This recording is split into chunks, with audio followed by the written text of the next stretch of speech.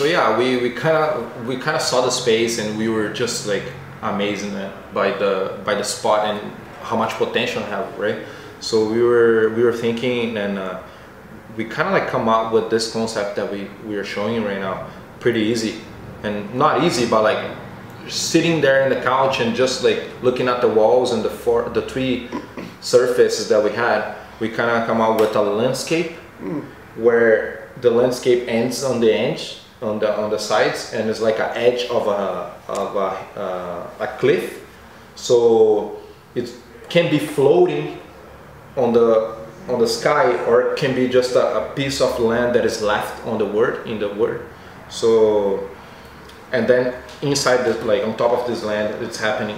There's a little story that you gotta go through, and there's nature. A lot of nature is still trying to survive into this whole chaotic cycle of a human being, the earth, that we always try to put it, and like the impact that we do with the earth, using all the resources, trying to like just making money out of it and never think about the future. So our main focus on this piece is kind of like a wake up. I feel like it's almost natural to our work. It's like an extension, a line from what we do on the street, that we do on our canvases. Canvas, everything. So the theme is always kind of there.